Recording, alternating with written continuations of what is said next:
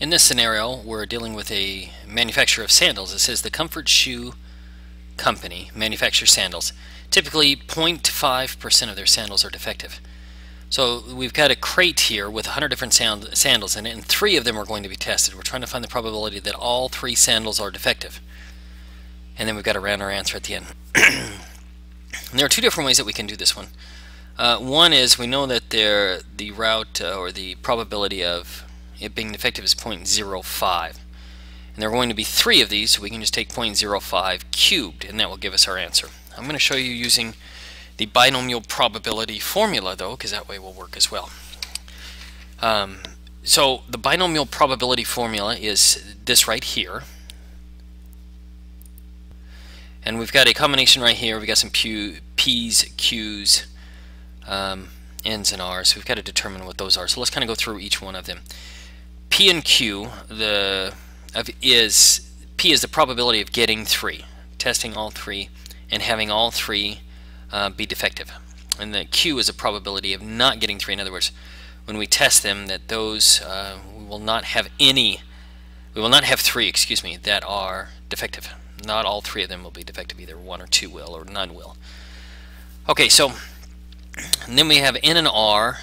R is 3. R is the number of successes. There will be 3 successes, what we're looking for. And N is the number of trials.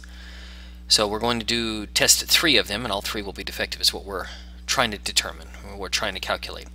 So the probability that 3 are defective, first we do the combination here. Combination of 3 choose 3.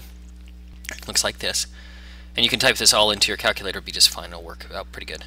Then we multiply that by the probability of success. And we know that the probability of success, in this case, that the shoe is defective. The probability that the shoe is defective is 0.05. So it'll be 0.005. It's 0.05%, which is 0.005. Then we need to determine what the probability of not getting 3 defective ones. And so in other words, probability of not getting a defective shoe, in this case, would be 1 minus 0.005, so it would be 0.995.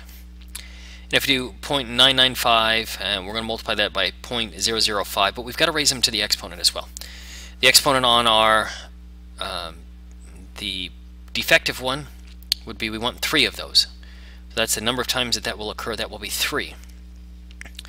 Then the probability, excuse me, we raise the probability of failure, in other words, that we don't pick one that's defective, is 3, the number of trials, minus the number of successes. So this would end up being just a 0. Now we're just going to plug this into our calculator right here, and that will spit out our answer right here. We've got to round it to the nearest 9 decimals. That's about the only tricky thing really on this one. If you were to plug this one right here into your calculator, it would equal 1. We know that anything raised to the 0 power is 1. Also, if we were to plug this one into our calculator, the number of ways we can choose 3 from 3 is just one way.